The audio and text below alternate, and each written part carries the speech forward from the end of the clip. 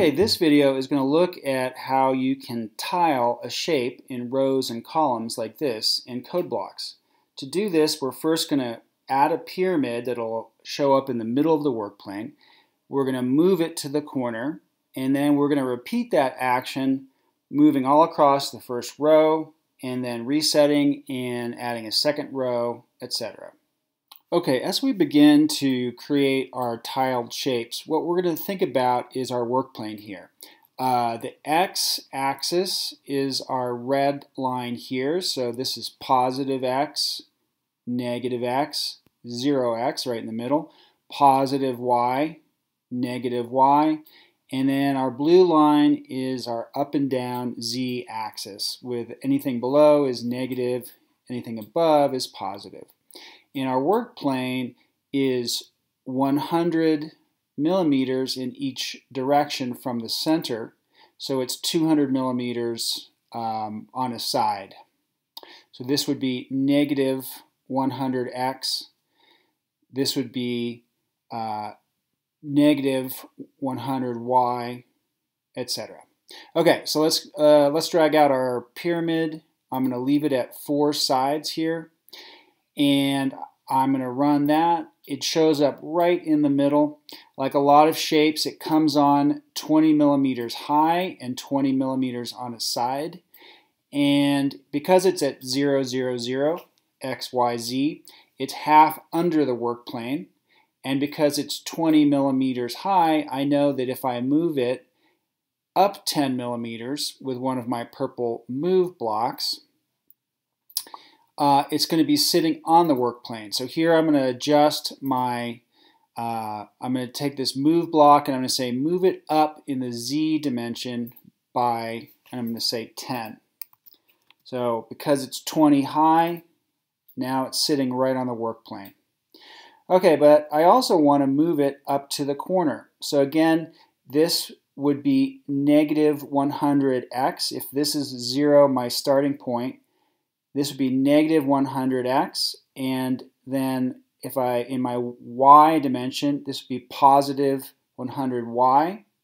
So let's see what happens if we move it to negative 100x, y positive, and then we're still moving it up 10.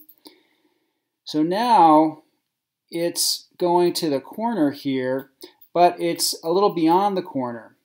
And the reason for that is that this shape is 20 millimeters on a side, and when we move it somewhere, it's moving the center of the shape. So what I need to do if I want it to be right in the corner here is, again, it's 20 on a side, it's centered at minus 100, 100.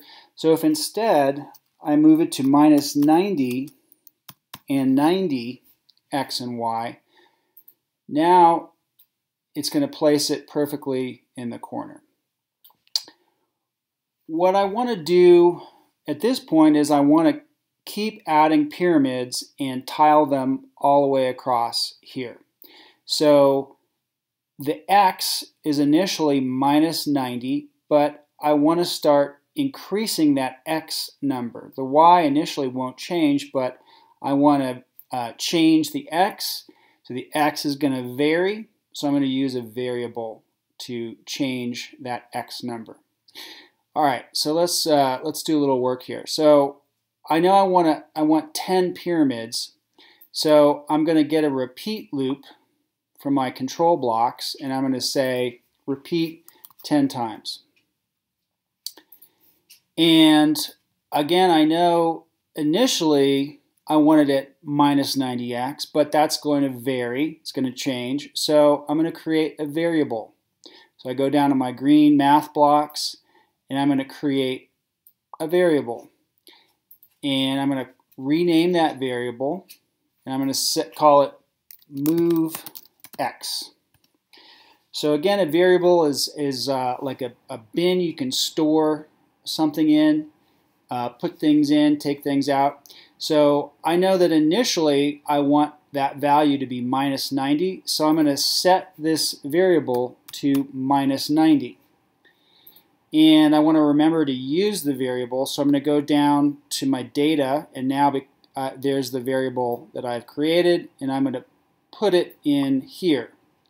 Okay, so now we have, we're getting close to having a row going here.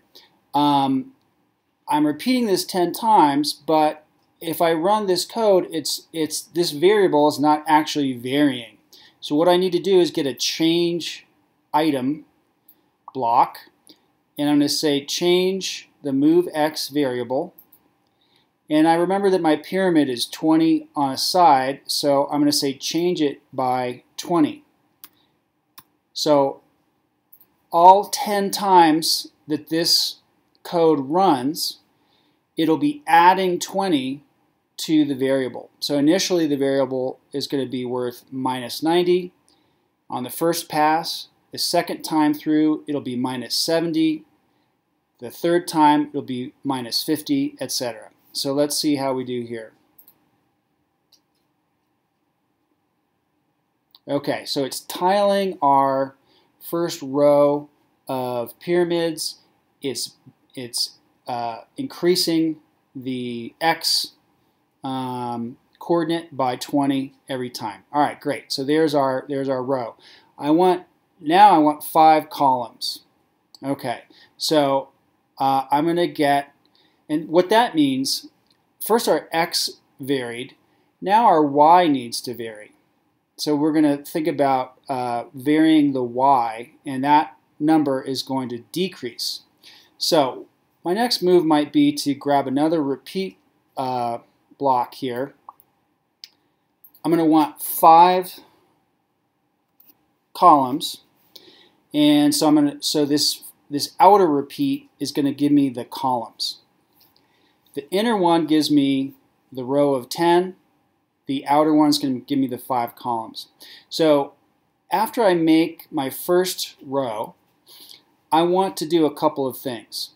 For one thing, I want to reset my move x variable back to -90. Okay, so here's -90, and that's going to be the x coordinate of this spot right here.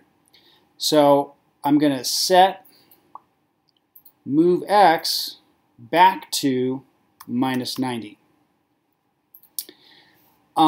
But I also want to now make a variable for my y coordinate, because that also is going to vary. So I'm going to grab a create variable block. I'm going to name this one move y. And again, initially the value of that is 90, so I'm going to give it 90. Down here, my move y has been created, so I'm going to remember to use that block here. So in my second row, the y is going to go from 90 to 70. Again, it's 20 millimeters on the side of the pyramid, so I want to decrease y by 20. So all 5 times I go through this outer loop, I want to basically change the y coordinate by -20. Starts off at 90 here, and all 5 times I go through, I'm going to decrease that by 20. So let's see how we do here. And I'm going to speed up this code a bit. There we go. All right, we're tiling. We've created a tile system here. Then we can do some more things. If we look at our purple blocks, we can select all in object, and that could allow us to, say, move all these pyramids together. I'm going to move them down the y-axis by -50. So they'll move as a group.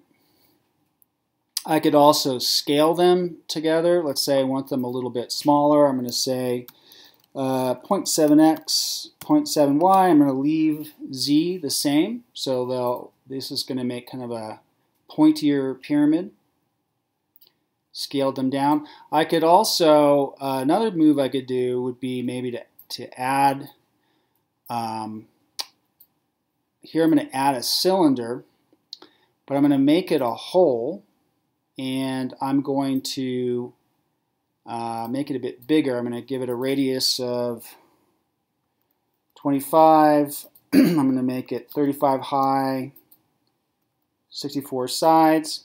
So I'm going to add this whole cylinder, and then I could group the solid pyramids with the hole, and it should punch a hole in the middle of my pyramid. Oh, the tips are left there. So if I made that just a bit higher, you can see it. The cylinder didn't quite cut off the tips of those pyramids, but if I run it again with a taller cylinder, it should take care of that. There we go. So that's kind of a neat design right there. Okay, so there's your look at creating rows and columns, tiling an object in Codeblocks.